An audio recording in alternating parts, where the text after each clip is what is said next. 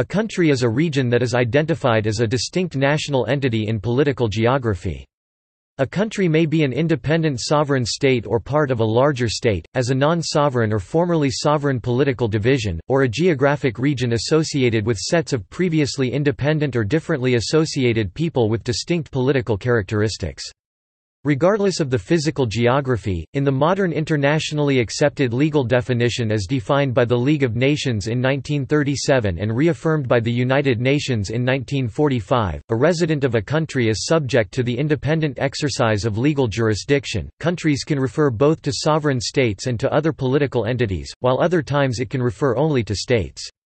For example, the CIA World Factbook uses the word in its country name field to refer to a wide variety of dependencies, areas of special sovereignty, uninhabited islands, and other entities in addition to the traditional countries or independent states. Note 1.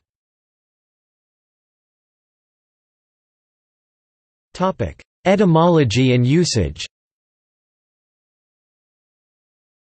The word country comes from Old French contre, which derives from Vulgar Latin terra contrada, land lying opposite.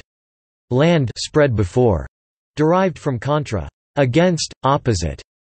It most likely entered the English language after the Franco-Norman invasion during the 11th century.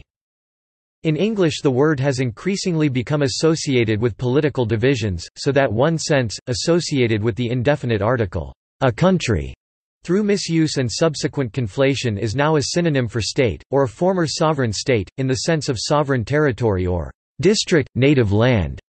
Areas much smaller than a political state may be called by names such as the West Country in England, the Black Country, a heavily industrialised part of England, Constable Country, a part of East Anglia painted by John Constable, the Big Country, used in various contexts of the American West, Coal Country, used of parts of the U.S. and elsewhere, and many other terms. The equivalent terms in French and other Romance languages, pays and variants, have not carried the process of being identified with political sovereign states as far as the English country, instead derived from pagus, which designated the territory controlled by a medieval count, a title originally granted by the Roman Church. In many European countries the words are used for subdivisions of the national territory, as in the German Bundesländer, as well as a less formal term for a sovereign state. France has very many pays that are officially recognized at some level, and are either natural regions, like the Pays de Bray, or reflect old political or economic entities, like the Pays de la Loire. A version of country can be found in the modern French language as contre, based on the word contrée in Old French, that is used similarly to the word pays to define non-state regions, but can also be used to describe a political state in some particular cases. The modern Italian contrada is a word with its meaning varying locally, but usually meaning a ward or similar small division of a town, or a village or hamlet in the countryside.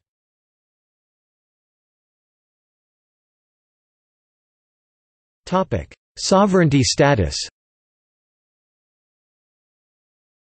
The term, country, can refer to a sovereign state. There is no universal agreement on the number of countries in the world since a number of states have disputed sovereignty status. There are 206 sovereign states, of which 193 states are members of the United Nations, 2 states have observer status at the UN, the Holy See and Palestine, and 11 other states are neither a member or observer at the UN. All are defined as states by declarative theory of statehood and constitutive theory of statehood. The latest proclaimed state is South Sudan in 2011. Although not sovereign states, England, Scotland, Wales and Northern Ireland are countries depending on context, which collectively form the United Kingdom—a sovereign state that is commonly, but erroneously referred to as a country.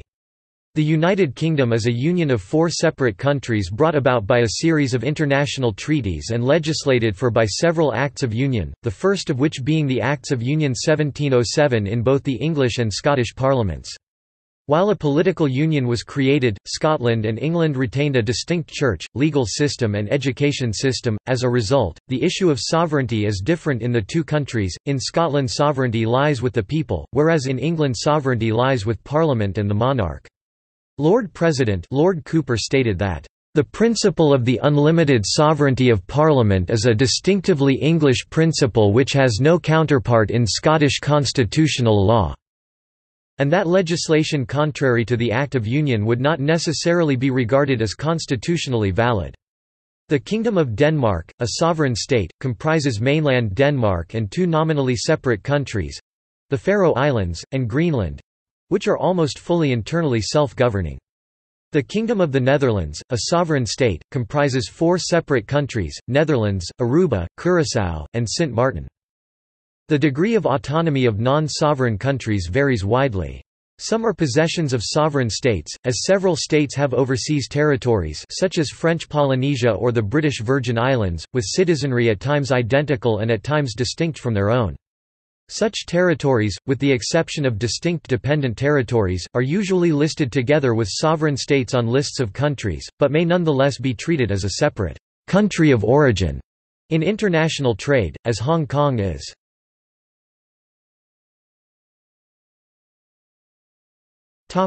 See also: